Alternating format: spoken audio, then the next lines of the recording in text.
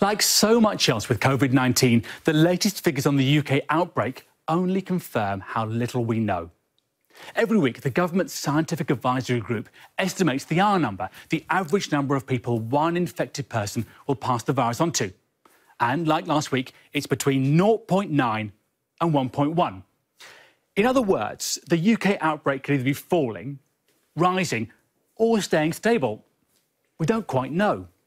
We also get regional R rates, and again, there's a lot of uncertainty. In any of these areas, the outbreak could be shrinking or growing. The one exception is Northern Ireland, where the R jumped recently, although this is skewed by low case numbers, and like all these R numbers, the data is a bit old. The basic issue is that at low prevalence, the R number is a very fuzzy measure, and while it's important to monitor it, it doesn't tell us exactly what's going on right now. So, how else can we assess the state of the UK outbreak? One of the best sources of information is the Office for National Statistics survey, which tests the same people week after week, and it shows that cases are still low.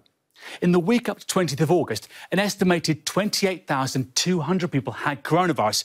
That's only around 1 in 1,900 people. Looking at the daily cases of coronavirus, you see, it fell sharply after the initial peak, got very low in June, and then moved up a bit before levelling off, and that's where we are now. But, like the R number, this data is a bit old. And more importantly, it's very general. If an outbreak starts, it won't begin everywhere, it will begin somewhere.